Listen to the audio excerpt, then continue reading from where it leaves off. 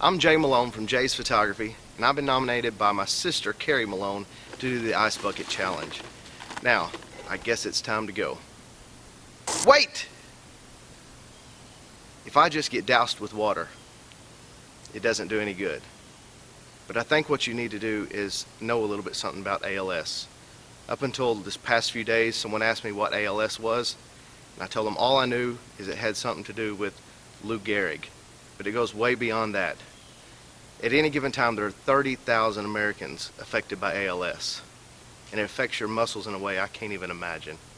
So I encourage you, while everyone is doing these challenge videos, to take just a few moments and go check out what ALS really is and what it does to people.